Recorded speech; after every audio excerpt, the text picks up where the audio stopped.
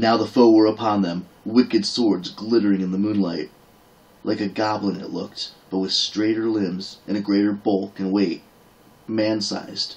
Still, it was sword of skin and yellow-eyed, with ears flaring outward like bat wings. And the orcs are skilled with weaponry, unlike the smaller goblins who depended on sheer numbers to overwhelm a foe. And this ogre sought to skewer Ellen upon his long, curved blade. Darting, the warrior maid kept the horse between her and the foe, feinting first this way and that, as wind snorted blood scents, and jigged and sidestepped, straining back, prancing in fear at the end of the tether. The ogre ducking and bobbing on the opposite side of the mirror, catching glimpses of his quarry through the grey's dancing legs, seeking a way to get at the woman. And Ellen could not get to her sword, for it was on the other side with the ogre, and a sword in skilled hands could easily beat a dagger, if she threw it and missed.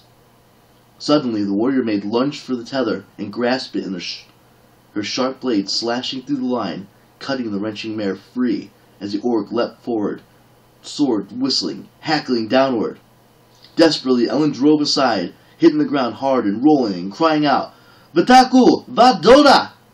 Snarling, the ogre sprang forward, his curved blade raised for the final blow, and died as wind's flailing hooves crushed the back of his skull, the mare trampling upon his smashed-down corpse, the grey obeying the warrior maiden's shouted battle commands. Attack! Wind! Kill!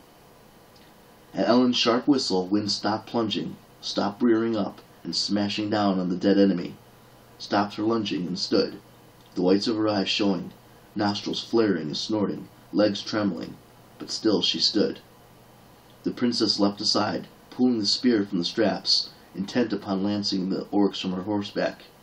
But she needn't have bothered, for when she looked up she saw that the dwarf came running, bloody axe in hand, ready to be of aid if need be. His 2 orcs lay dead in ever-widening pools of dark blood. Gazing up at the warrior woman in the moonlight, he spoke. "You fight well, rider," he gasped grudgingly. "And you too, dwarf," she replied. Perhaps... The same thought crossed both their minds. Suddenly, Ellen shivered. "Someone just stepped on my grave," she thought. The saying came unbidden to her consciousness, but she knew that tremble had instead come from the feeling that an unseen malevolence watched. "Look, dwarf, you said it yourself. Evil comes afoot in the dark. 2 nights now we've been attacked. Perhaps we should ride a ways together." "Look yourself, woman," growled the dwarf. "You are a rider.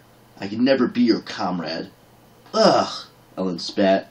"Forget it, dwarf. I should have—" "Hold!" The dwarf shouted her down. "Fool woman, listen before you caterwaul. I deem we must ride some distance together. I would fain have it elsewise, but I keen something evil is afoot, and we have little choice. Much as I mislike it, this truce between us must stand for another night. Even so, do not make the mistake of thinking me as a comrade, for that I will never be." "Comrade? I think of you as a comrade?"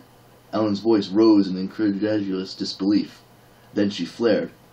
"One more night, dwarf, that's all." Angrily, Ellen dismounted and began jamming items into her saddlebags. "Another thing, dwarf, don't call me fool woman ever again. I am a warrior maiden. I am Ellen." As they glared at one another, the belligerent silence between them stretched, to be broken at last by, "And this jackass is named Thork," gritted the dwarf. And so, bristling with hostility, Ellen and Thork gathered up their belongings and quenched the fire, and without a backward glance at the slain orcs, they set forth once more in an easterly direction, 2 mismatched silhouettes riding into the rising moon.